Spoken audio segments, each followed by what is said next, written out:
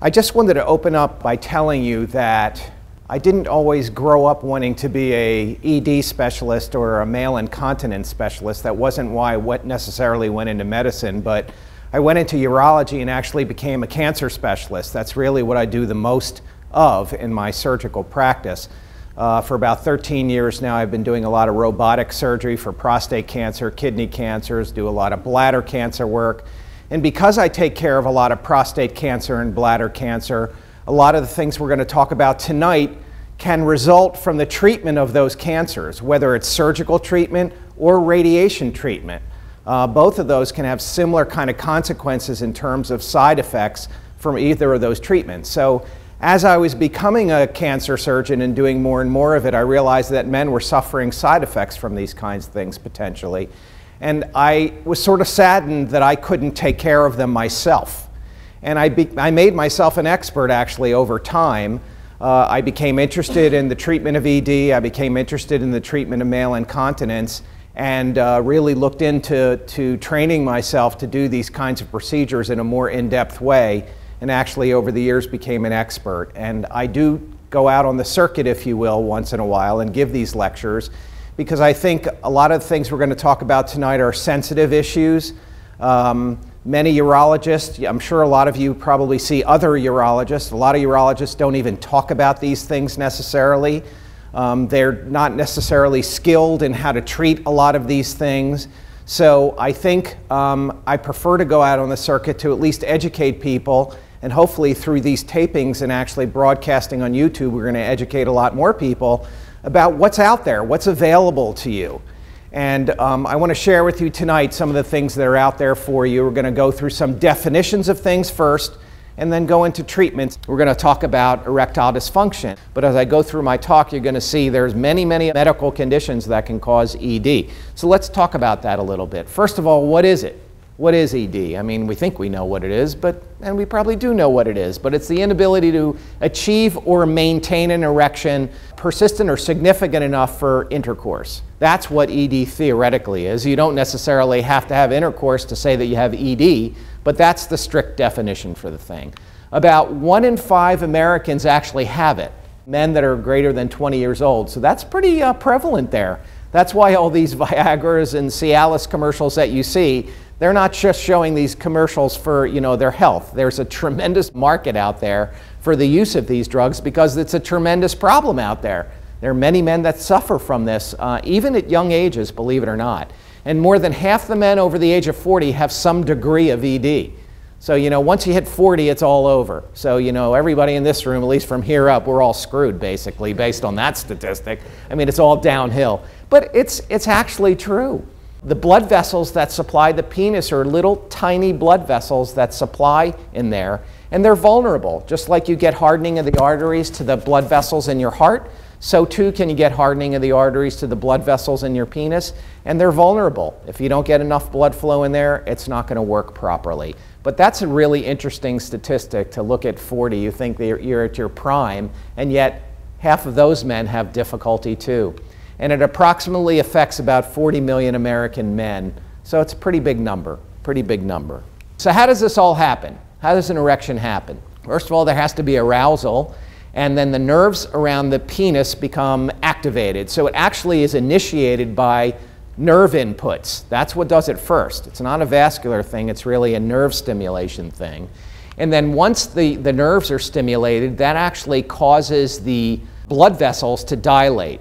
There are little tiny muscles around the arteries. Arteries are the vessels in the body that actually bring blood flow in. Veins are the things in the body that carry the blood flow out. But there's little muscles inside the walls of the arteries, and those muscles are stimulated and cause the arteries to stretch open. When the arteries stretch open, more blood can flow in. If you look at this cross-section of a penis, you know, we're not trying to get too grotesque in here, but these are the central cavities of the penis called the corpora cavernosa, and there's 2 of these chambers that sit side by side inside of the penis. And inside of those chambers, it's kind of loose, spongy tissue in there. And that loose, spongy tissue fills up with blood, and once it does, the penis then can get firm and long. So that's how a proper erection happens. But while that's all happening, so we're getting good blood flow in there, You also have to make sure that the veins don't drain out the blood flow too soon. So you might have guys that come in and they say, "Doc, I just can't ever get an erection," which means they clearly probably have a blood flow in problem. Or you have other guys that say, "Well, Doc, I get a pretty good erection, I just can't maintain the erection." In those cases, it's usually they have an issue called venous leak, where the veins dilate too soon and the blood just leaks right back out. So it can be an inflow problem or an outflow problem. But either way, whether inflow or outflow, we kind of treat it the same way. And it's nice to sort of talk about it, and it's nice to maybe come up with a diagnosis for why we think you might have that issue, but we end up treating it the same way. Because interestingly enough, probably 15 years ago, we thought we were geniuses. We figured out that if there's an outflow problem, if there's too many veins and they're leaking too rapidly, what if we went in there and tied off all the veins in the penis? You don't really need all those excess veins. And we did. We used to do venous ligation surgery for that. We'd had great results for about 6 months in these men. Great results. It was like the cure-all. And then over time, the body is incredibly smart, but it ends up building and renewing all these extra veins. All these new veins would sprout up, and they would start leaking too. So the venous leak or the venous ligation surgery didn't work beyond 6 months to a year. So that was not a viable long-term option. So we abandoned that procedure. While the artery is flowing in, these veins collapse so that the blood cannot leak out too soon. Where do we see ED? What kind of patients? That's what I was talking about a few minutes ago. This is not just about cancer victims. It's many kinds of patients come in to see me that have all sorts of medical issues as the cause for their ED. The most common, though, is vascular. We see a lot of guys, as I said, the reason why you have ED is because there's usually not enough blood flowing into these little vulnerable arteries. Just like you have blockage of the little arteries of the heart, so too you can have of the blockage of the arteries of the penis. Well, that's a vascular abnormality. You're not supposed to have blockage to those blood vessels, but you do because you have a buildup of atherosclerosis or plaque in these little blood vessels. And the reason why you have that is because your cholesterol is high, or because your blood pressure is not well controlled, or because you have diabetes, or because you're a smoker. Those vessels become vulnerable because of other underlying medical conditions that you have that are probably poorly controlled. But the underlying issue is really vascular. And interestingly enough, they're really advocating now that if a man comes in with ED, that's his primary complaint, you really should be searching for cardiac anomalies in that person. You should work them up for cardiac dysfunction too, because if he's got blockage to the arteries down there, he probably has blockage to the arteries up here too. So they're really advocating for cardiology consultation in those guys that their sole complaint really is ED. The other 30% of men that come in are diabetics. And the reason why diabetics get this problem is because diabetics have issues with their nerves. They get peripheral neuropathies. And as I showed you in the beginning, those nerves are pretty crucial to initiate the whole erection process. But more importantly, diabetics have problems with the little blood vessels. They get bad blood vessels. That's why they have problems with kidney failure. The little blood vessels to the kidneys shut down. They have problems with diabetic retinopathy, eye problems, because the little blood vessels in the eyes are vulnerable, and so too down there. So the little blood vessels in the penis are vulnerable too. All of their blood vessels all throughout their body are vulnerable for blood flow issues, and ED is just one sign or symptom of diabetes. So we always screen for that too. Should screen for it. Other things that cause ED, medications. You know, every single patient that I see is on some kind of medication probably, at least one antihypertensives, and antihypertensives are probably the chief reason why men might have ED. Some antihypertensives are worse than others that cause ED, and we can change those medications around with the help of your primary care doctor. We don't just do this stuff willy-nilly, but we might suggest to your primary care, could they switch them to a different category of antihypertensives, and that in and of itself might help. So we look at their medications and see if that impacts. There are also assorted other reasons why men might have ED. Pelvic surgery or trauma can cause ED. Neurological causes, multiple sclerosis, Parkinson's disease, Things like that can cause ED. Back issues with slip discs and nerve compression can cause ED. Different kinds of endocrine problems can cause it. So there's a lot of different kinds of things that can cause ED. It's not just cancer patients. That's not what we're talking about. In fact, that's the minority of the patients that I deal with are actually cancer victims, at least for their ED. And just like I talked to you when we talked about the stress incontinence, this is the exact same slide that I showed you about quality of life. You don't have to have sex to be alive, right? It's not cancer. It's not cancer. But you maybe do have to have sex to preserve the quality of your life. It's not life and death, but for some men it's more important than others. For some women it's more important than others. For some men and women it's not important at all. You know, when I have discussions with men about their cancers, for instance, the women usually are in the background going, I don't even want to talk about this. I just want to make sure my husband's alive 10 years from now. That's what they care about. And the husband's going, no, no, that's not what I want to talk about. I want to make sure this thing's alive. So there's very different perspectives in there, and also the age of the patient that I'm speaking with. You know, I have to counsel 40-year-olds about their prostate cancer too. I also counsel 70-year-olds about their prostate cancer. So it's a very different kind of conversation you're going to have with a 40-year-old than you might have with a 70 or 80-year-old about these things. So you have to tailor your conversation to the particular person that's there. But all of these things still apply. Again, not life and death, but in some way, a dysfunctional guy over time is not happy. They're not satisfied. Their partners may not be satisfied. It may not be that obvious. It may not be that evident, but a general happy, good marriage, it's clearly not dependent on sexual function, but it's a component of it. We try to support the men and women, the couples, on the basis of improving the overall quality of their existence. And in these cases, I'm jumping forward just for a second, as far as insurance covering some of the procedures that we do, even though we get pretty damn good coverage for these things, sometimes they balk at covering it because they say, this isn't, you don't need to have proper sex for life. This isn't a life and death issue. Why should we cover this? And in some way, I understand the concept, but I don't.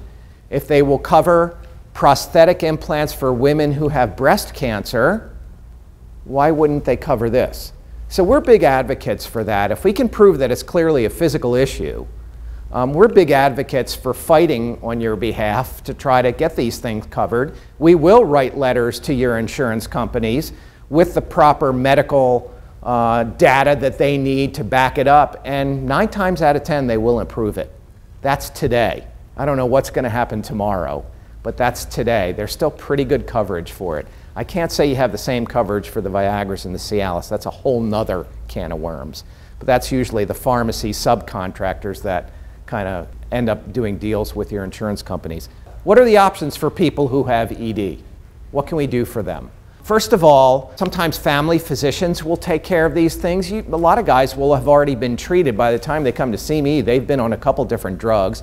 It's absolutely appropriate for your primary care doctor to try the Viagras or the Cialises or the Levitras or the Stendras or the, a bunch of other drugs that are out there now for this kind of thing. They all work. They all work similarly. They work a little bit different. Each one of them has a slightly different mechanism. But as long as you're not on nitric oxide or nitroglycerin for cardiac issues, you can really safely take any of these drugs, just about. It's nitroglycerin that's the absolute no-no. So if those are those little pills that you put under your tongue, or sometimes it could be a preparation that you take every day because your cardiologist put you on nitroglycerin, you should not be taking any of those drugs in that case. That's the only exception. But anyway, the primary care physician might give it to you. Your urologist can treat it. And then the subset of urologists that is somebody like myself is a prosthetic urologist. Some of the treatments that I'm going to talk about tonight can only be done by a prosthetic urologist who has experience with putting these types of devices in. We'll get to that in a minute. So what are all the options? The drugs, injections, implants, vacuum erection devices, urethral suppositories. And we actually use all of these things in some form or fashion. So I'm going to talk about these things, let you know what I think is good, what I think is not so good, what's practical, what's not so practical, and see what you think. So the oral medications, I kind of jumped ahead already a little bit and told you a little bit about the oral meds. Listen, when I first started off in practice, we didn't have one single drug available to give to a man. Didn't exist. There was something called trazodone, which was really a sedative sleeping pill that as a side effect caused a little bit of erectile sort of arousal. That was about it. There really weren't any drugs at all. So imagine, you know, a practicing urologist suddenly had this drug called Viagra. My God, if you didn't buy stock in that company when Viagra came out, you're a knucklehead. It was an incredible thing to actually offer a drug to a patient that had reasonable side effects, pretty safe for anybody to take, and had pretty damn good results. So from that came the drug explosion of all the other drugs. Again, all a little different, all work a little different, all have some side effects that may not be as bad as some of the other drugs. So sometimes it's worth trying more than one kind of drug to see if the first one didn't work so well or had a wicked side effect. Try another one. We are advocates for that, and we would help you through that. But they do work, and basically the way they work is they dilate the blood vessels. There's a complicated sort of physical mechanism for how it works, but essentially it dilates the blood vessels and more blood flows in. That's exactly how it works.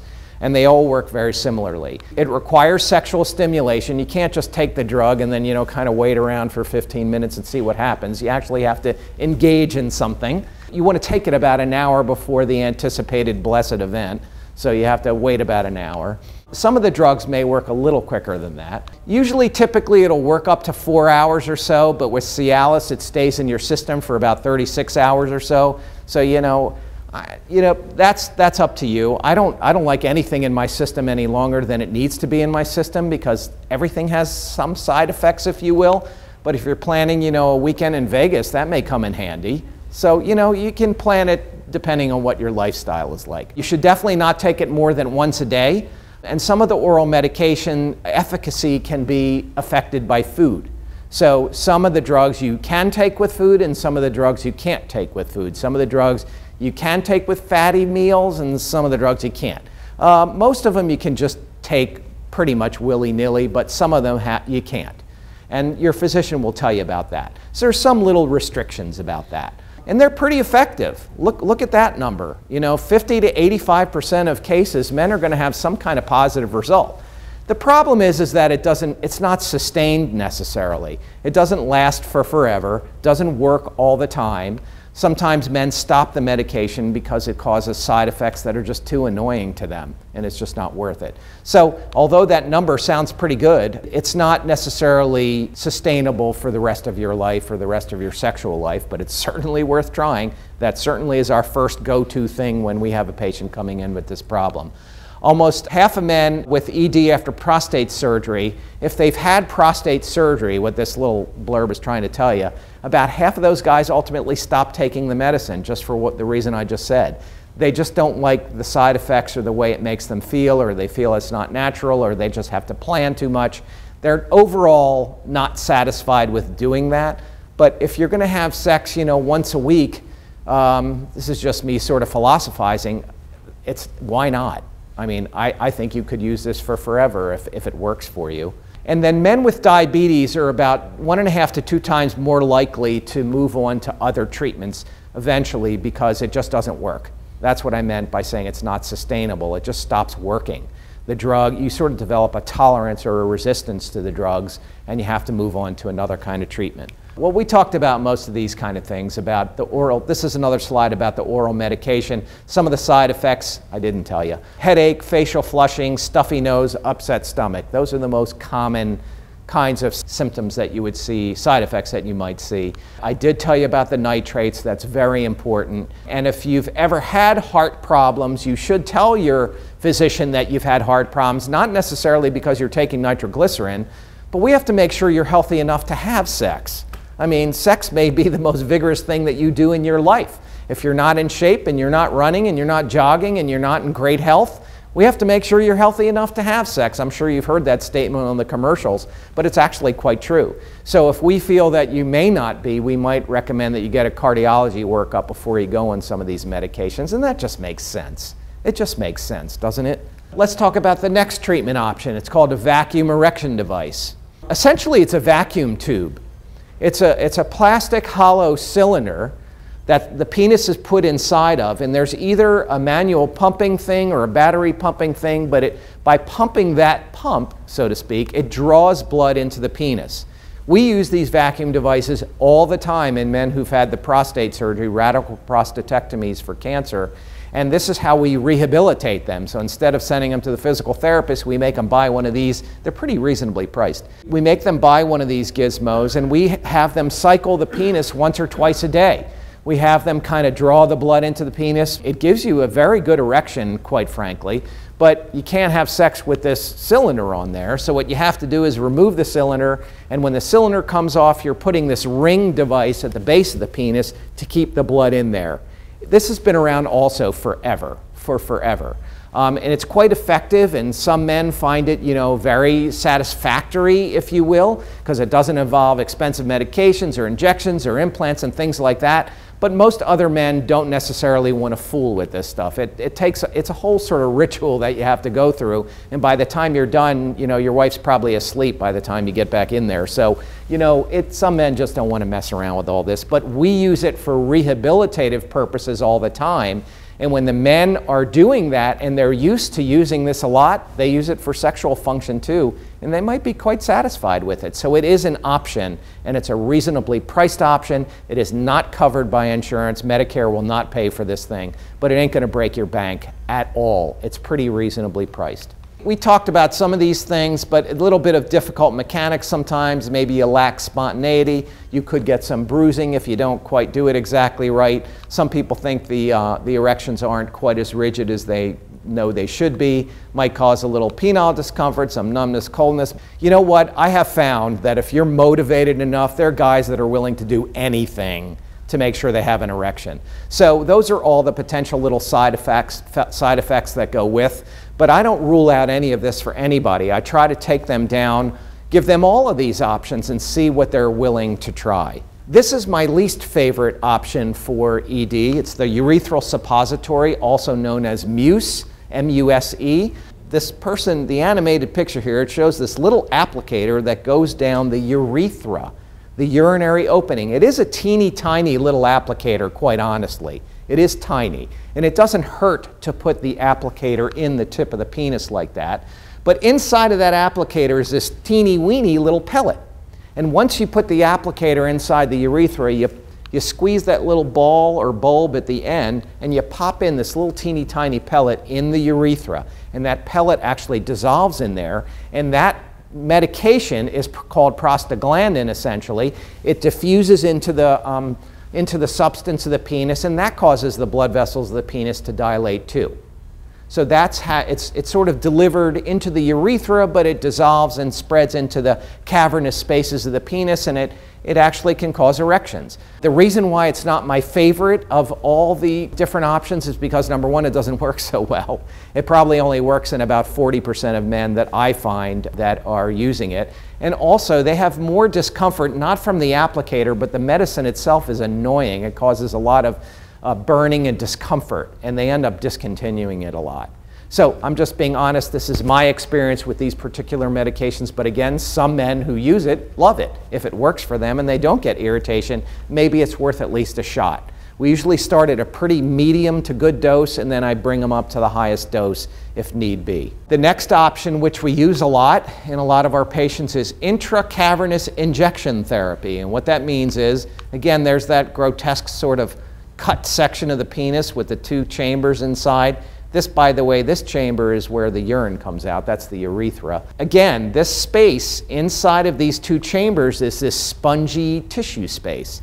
And you actually can take a needle with a medication in there and inject directly into the side of the shaft of the penis into that spongy space.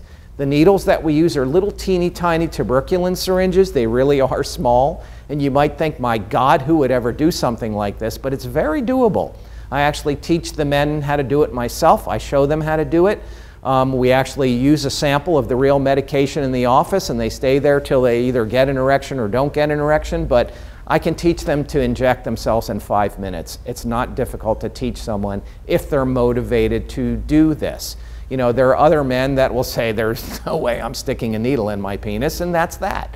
You know, then I know I need to move on to the next arena. But if you've heard these advertisements on TV that we guarantee you an erection for $179 or your money back, that's what it is.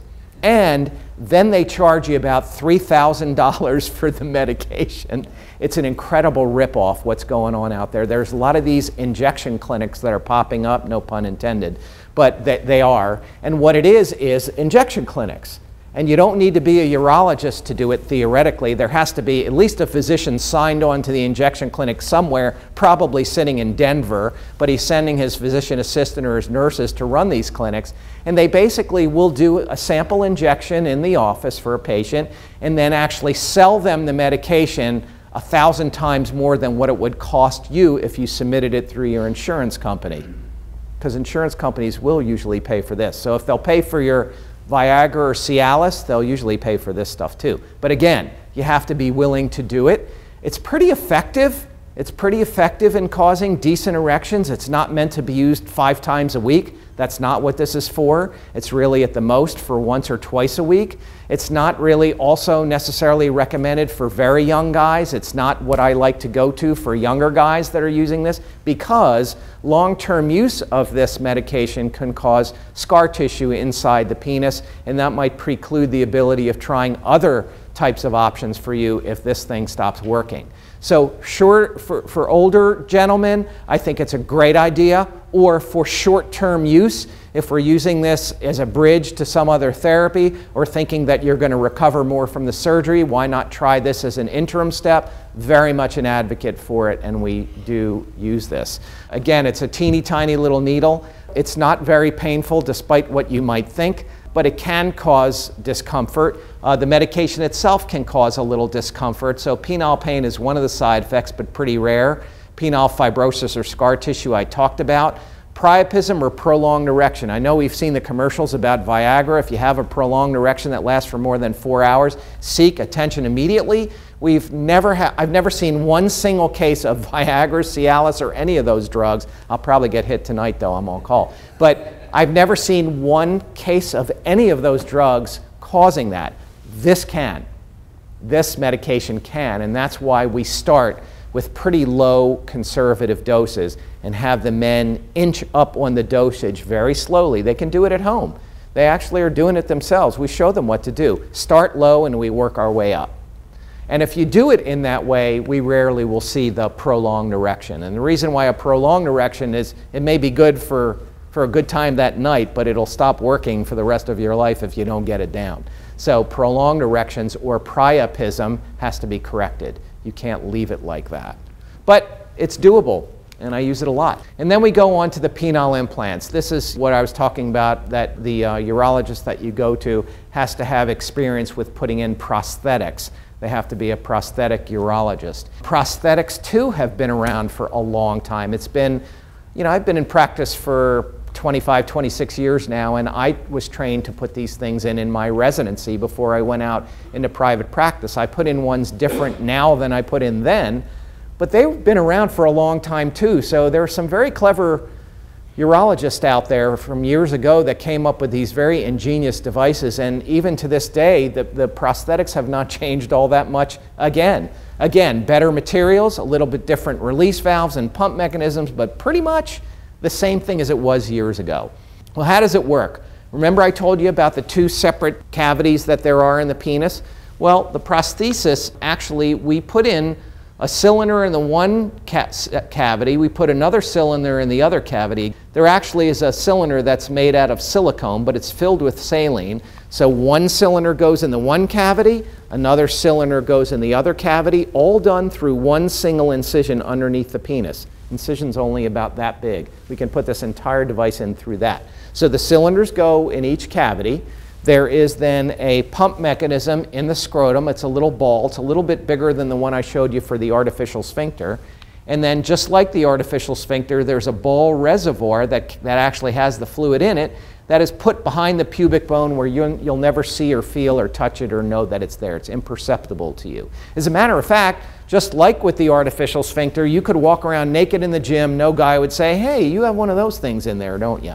They cannot tell, and if they can tell, they're looking way too close. You ought to leave. But anyway, you can't tell. You cannot tell. It looks completely normal and natural. And the only thing that you will actually feel is the ball or the pump, because that's the control mechanism that actually gets this thing to work.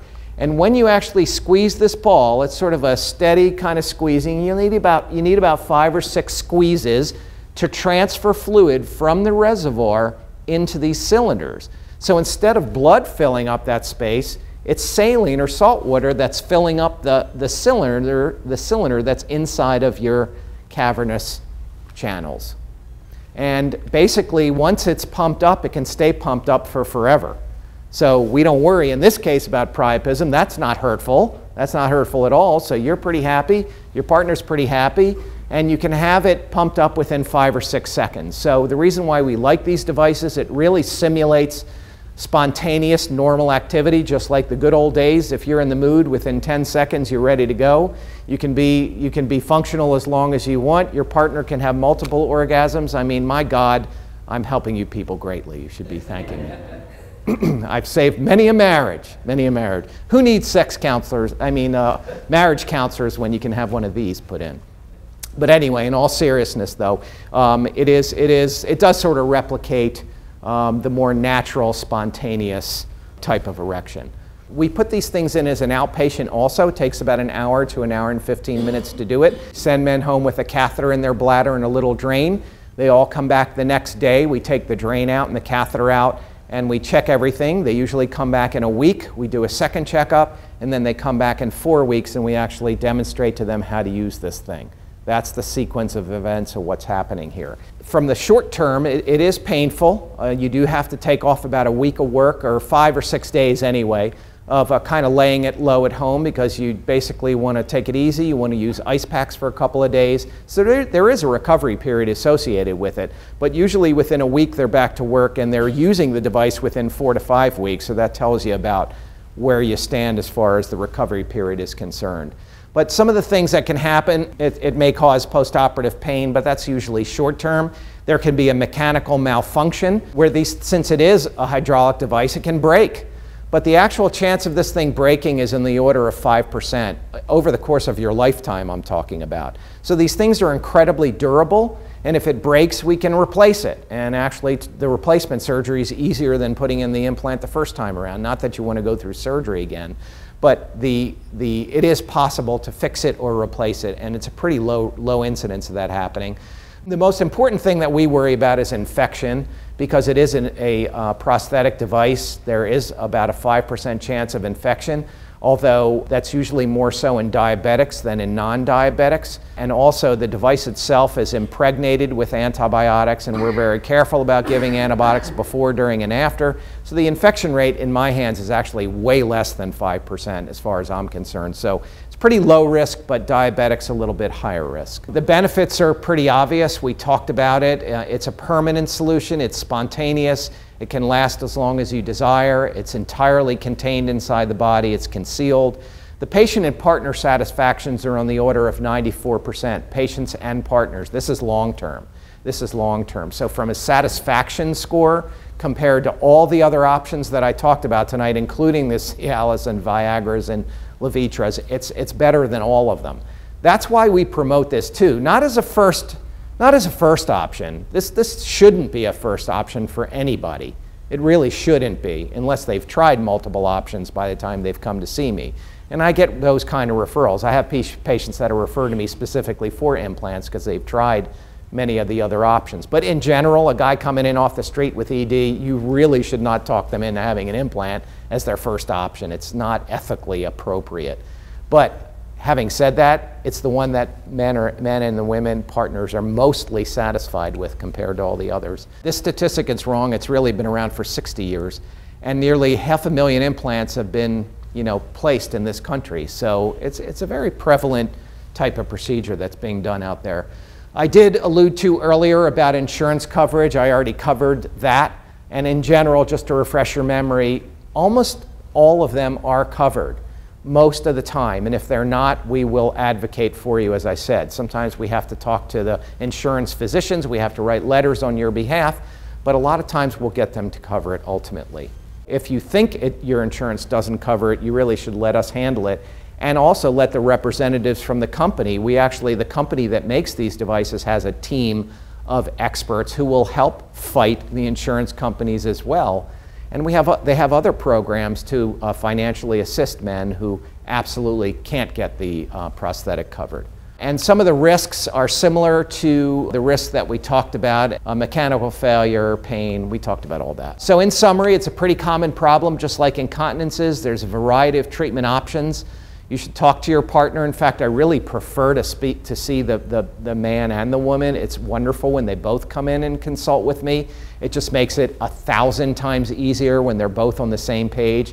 And it's really adorable to see when they both are on the same page. Those are some of my happiest patients.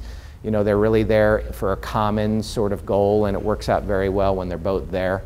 And again, you have to make sure that your urologist is a prosthetic type of urologist. And if not, go see someone who is. It's America. You can go anywhere you want.